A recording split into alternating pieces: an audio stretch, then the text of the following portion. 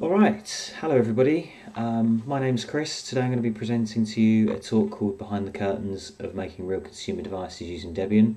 I'm an engineer at Collabora.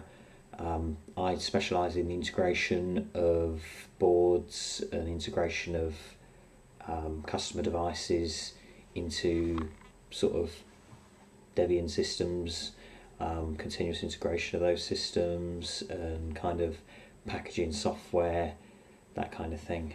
So if you have any questions about those sorts of things, feel free to ping me using the email that you've got on the screen at the moment. So basically this presentation is really for people who've got some hardware, whether that's a development board or a final board. They've got an app running and they're missing the piece in the middle, the kind of software stack that runs everything, the embedded Linux, all of that integrated together. So I'll be talking today in two parts. The first part I'll be talking about the process that I use to bring up a new board. It doesn't matter whether that's which vendor the system on chip's by or anything like that. It's kind of agnostic to all of that. And in the second part I'll be going through some more specific bits that we use for some projects, really with Debian and kind of all the bits that go around that. So continuous integration of the system, how we make it secure, that kind of thing.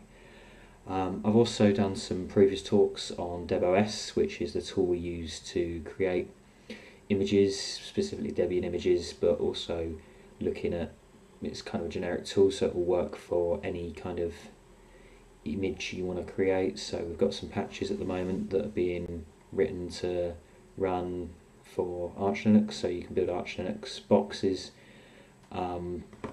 So please do see those previous presentations for that, because that is kind of a prerequisite for this. And also we've got the famous question that we're going to be answering today. We've got the hardware, we've got the app, how hard could it possibly be in between?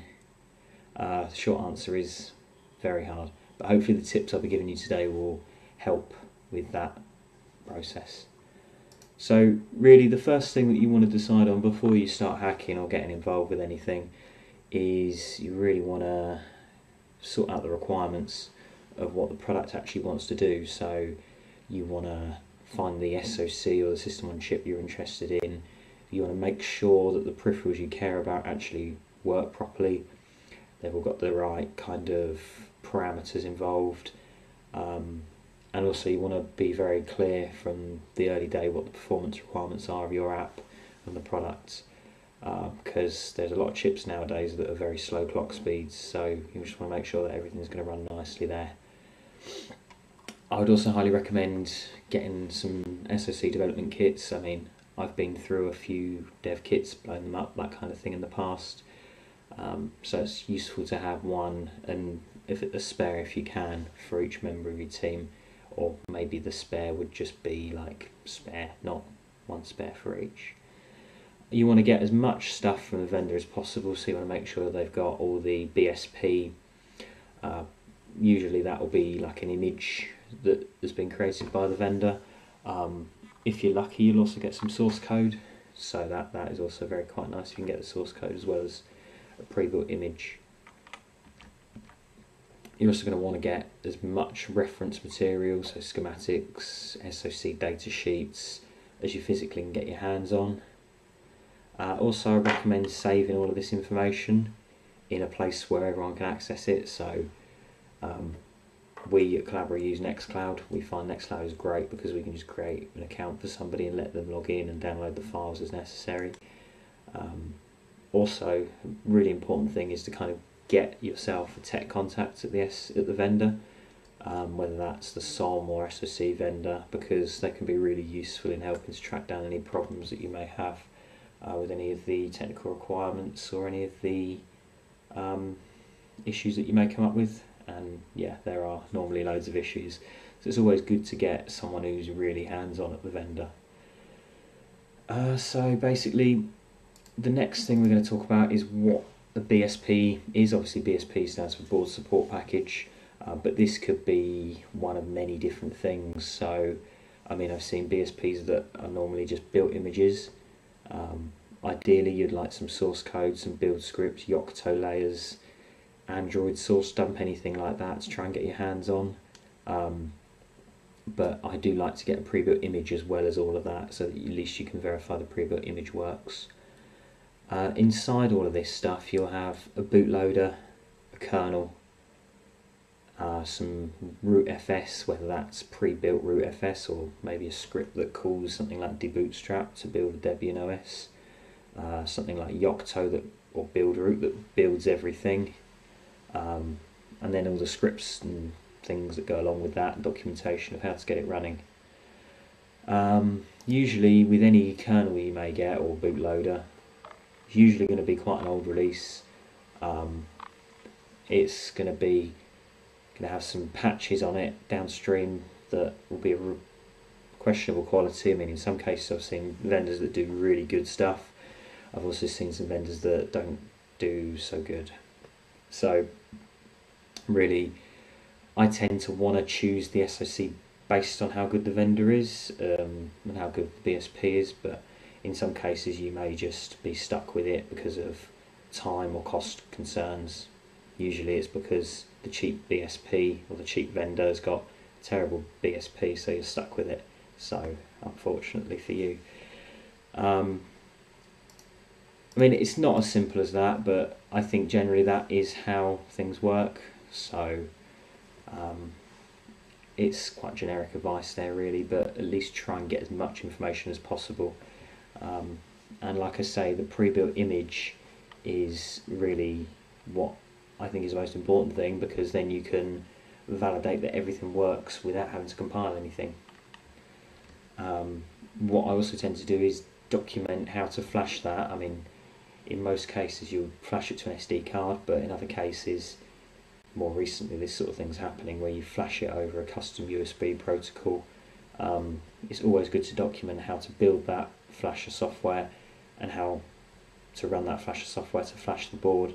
Not only will this help later in the factory build process, but it will also help other members of the team get started quicker. So the first thing that you're going to want to do after flashing that image is obviously try and run the board, see what happens. Hopefully you'll get some sort of shell on a serial port. Maybe you might even get a display, an X11 system on the HDMI port or a touchscreen.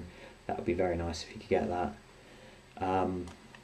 What I then tend to do is play around with everything, verify that things all work as expected, the drivers for the peripherals that you're going to be using just kind of work okay, and get things running there, as well as document how to do all of that stuff.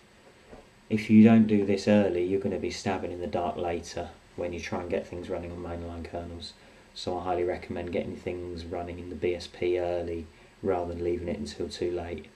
I tend to want to spend a week or so getting the BSP running, getting everything running on the BSP to try and just get things running in a dirty environment, to be honest. So then that brings us on to our next step, which is replacing things. So you've got this BSP image of theirs running, and you kind of want to start putting your app on it and replacing the bad stuff with potentially some mainline stuff if possible, or at least something that you can compile yourself. So the first thing I always do is analyse the partition layout, whether that's on device or analysing the actual image itself that comes out of the BSP, or kind of just a mixture of the two really. A top tip here, you can either mount the image on your local machine using loopback devices and all of that stuff, which is quite a pain, but you could also use Fake Machine, which is the library DebOS uses to create its virtual machine to mount the image, and then you can do all sorts of scripted things on that BSP image inside Fake Machine. Normally what I tend to do is extract all of the binary blobs from that image, so the bootloader, the kernel, even the rootfs.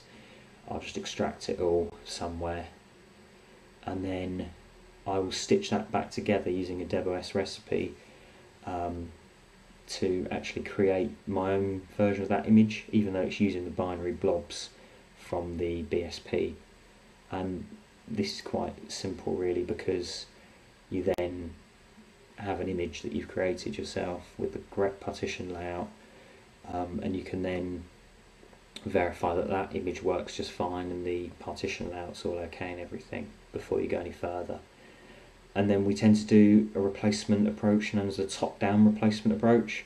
So what we tend to do is replace the root file system first with something like a very basic Debian, maybe Debian unstable release or something like that, using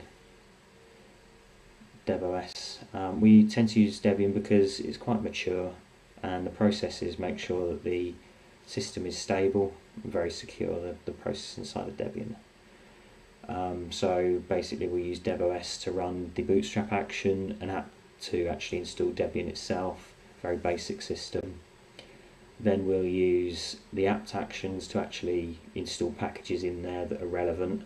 So then we'll also use the run and overlay actions in DebOS to actually run scripts inside the rootfs, copy files in, that kind of thing.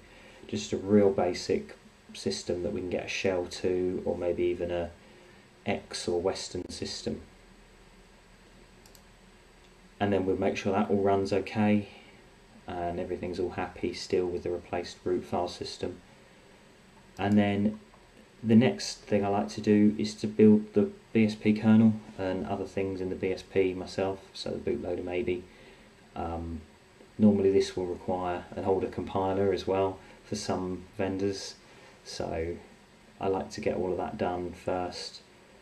I wouldn't do this in CI, I would want to do all this on the local desktop with some documentation around it to ensure that anyone in the future could do the same thing as well if needed. Then if you want to get some extra credit, you can replace the bootloader with the bootloader built yourself.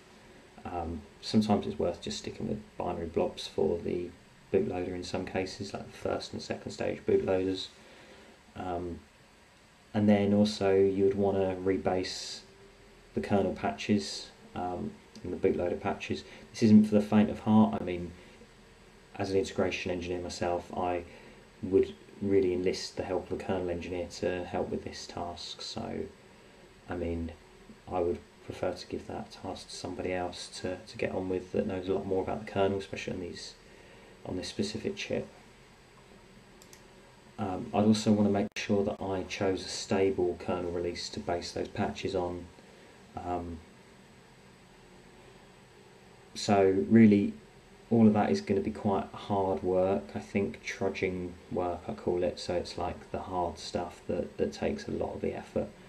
But that, after you've done that, you'll have a custom image, so that's really good. You can stop there if you really want, because that's part one of the presentation finished.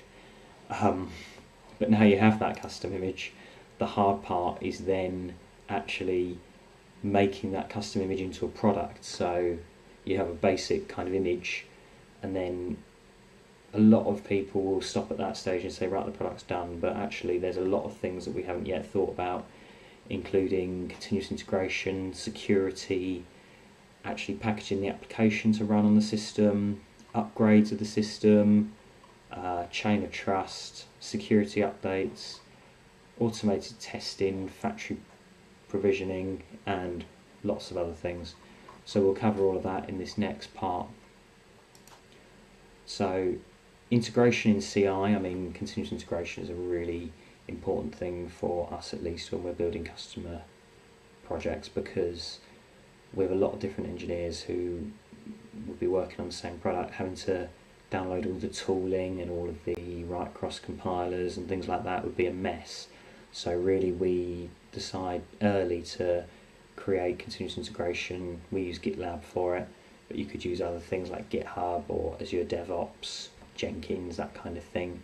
But we decide to push all the scripts up early into continuous integration, so you've got a really nice base to start with.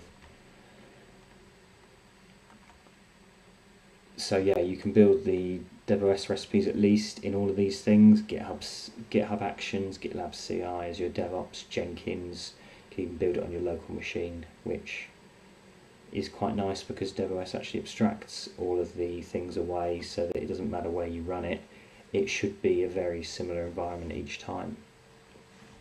Running on a system like GitLab CI also gives you lots of other fun features, so you can set up schedules to run nightly builds that are done automatically. You can have merge requests, so other members of the team can actually do merges and be reviewed by people, so you've got like a proper process there. You can add tags to releases, loads of other things, the same sort of thing you get when you have a software project in Git. You can do all of the same sorts of things.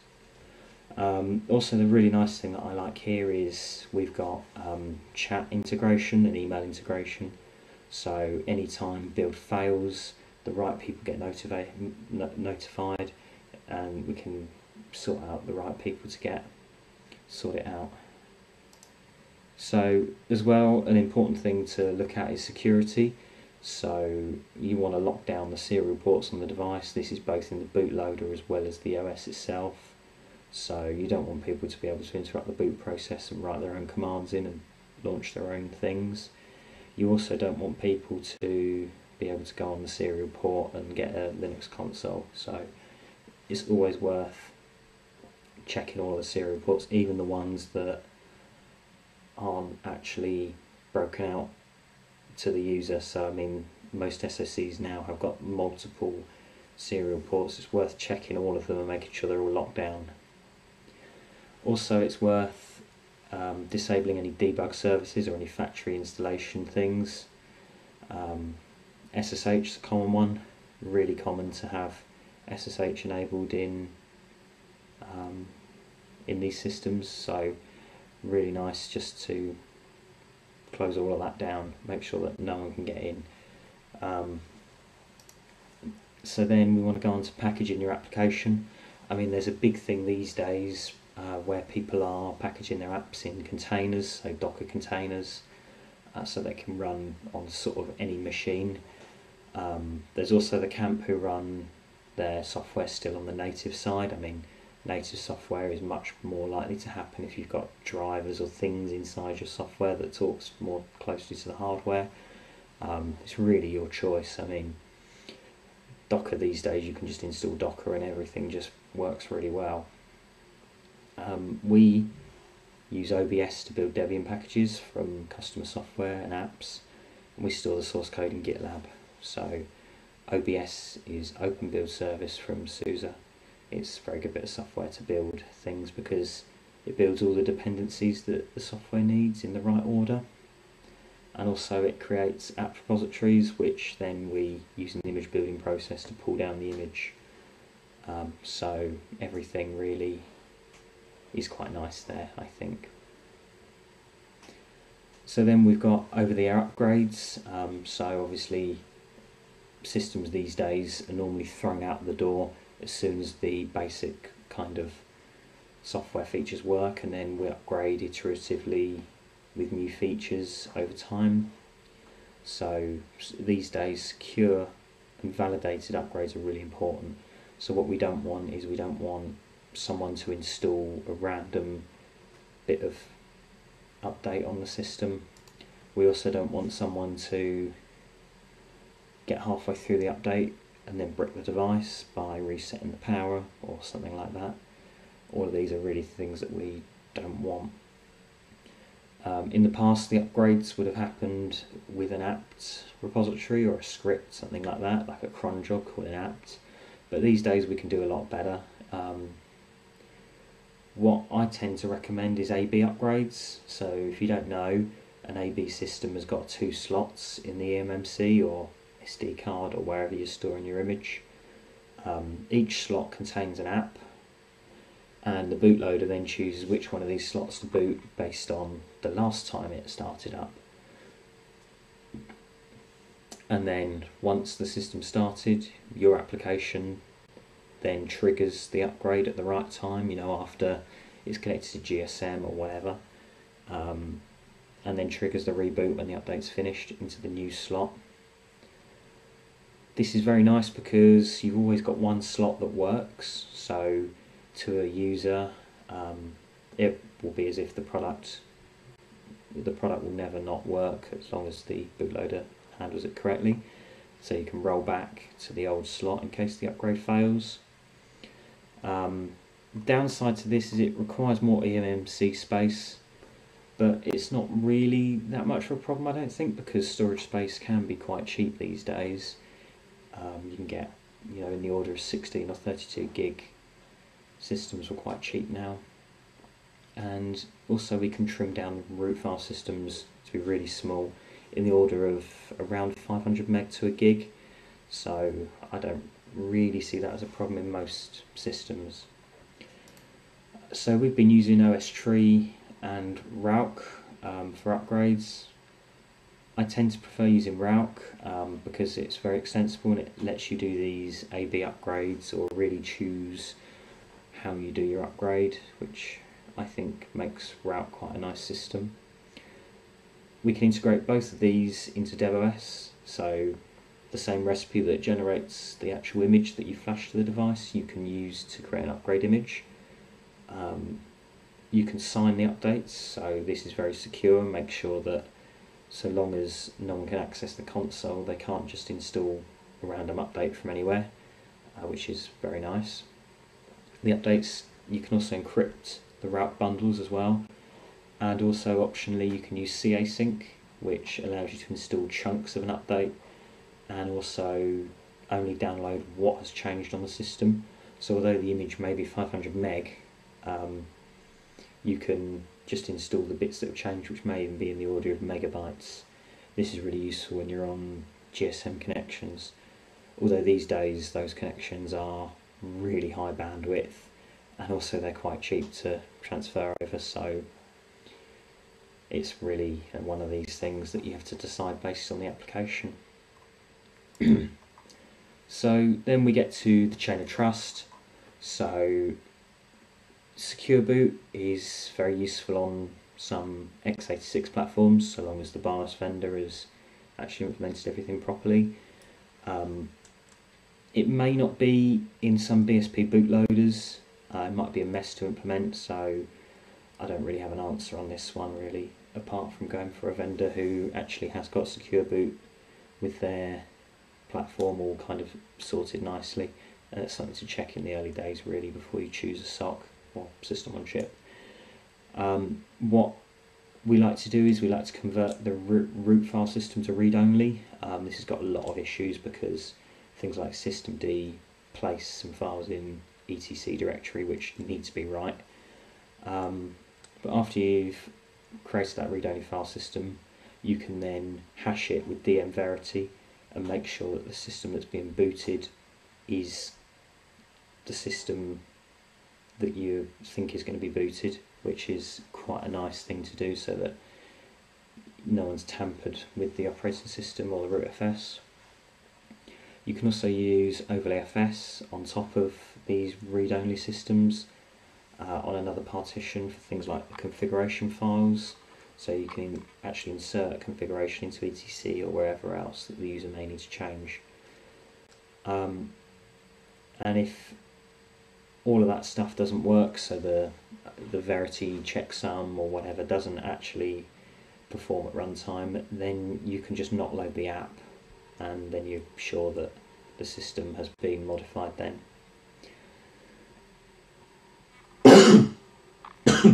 Excuse me. So long lifetime or security updates, so really the main thing here is the kernel. So going back to my original point of the fact that we want to try and port your patches onto a stable kernel rather than using the BSP kernel, because the mainline Linux kernel is continuously evolving. The BSP kernel unfortunately never really tracks that unless you're very lucky. So what we like to do is we like to port it to a long-term stable kernel, which is usually supported for 5 or more years. The current long-term stable is 5.10, so it's always nice to use a stable kernel, because then bug fixes and security patches excuse me, are flowing from the mainline kernel into that stable kernel. So these stable kernels are released really often. In some cases they're released weekly, and so on. So you could even set up an automated pipeline to pull that stable kernel and either ping your internal maintainers to actually do the upgrade, or you could also do the rebase automatically as part of that. It's an option. So then really we go into automated testing. So at Collabora we've got Lava, we've got a Lava lab which contains loads of dev kits, loads of customer boards, and we also use that for things like kernel CI, which I'm sure you've heard about, which tests nightly kernels to make sure that there are no kind of regressions on real hardware, which is very nice. But Lava allows you to flash an image or a kernel to a board, run some tests and report back whether the tests passed or failed. So you can set up email notifications so that if the test fails, you can again send that to the right people who know what needs to be done to fix the board or fix the issue. We can also submit these test jobs automatically through GitLab. So when a new nightly build, for instance, is ran, we can then run the tests automatically on those nightly builds, and then providing that that works, you could potentially decide to automatically push that image out to boards in the field. That would need a little bit more thinking about, because I think a manual test is kind of a good thing, really, just to make sure things are working, because automated tests are only as good as the tests that you've written. So when we factory provision these items, we tend to set up a separate PC completely to flash images. We would tend to flash the same image as you're flashing to the board and have a separate script in that image to do the flashing. And then the idea is when the board turns on, it would then run a custom script to do things like setting up serial numbers, that kind of thing, using the PC that you've got set up next to it to kind of save everything in a database. So you can go as simple or as complicated as you like here. Yeah, so really the answer to we've got the hardware, we've got our app, how hard could it possibly be, is it's as hard as you want to make it. If you do things properly in the first place, the first time you do things may be quite difficult, but then each product that you design through that then gets easier and easier. That was quite a high level overview of each individual pieces, but we've gone for half an hour now and my time slot's only 40 minutes, so if you've got any specific questions, please do ask below, and I'll hopefully follow up at the next conference with any specifics that may have come from this presentation or any common points. If any of the above that I've spoken about sounds like something that you'd want to work on with interesting customer projects, Collabora are hiring, so if you follow the link in this slide, you can see our job opportunities. We've got all sorts up, so please do take a look there. And finally, I'd like to say thank you and take any questions. Thanks.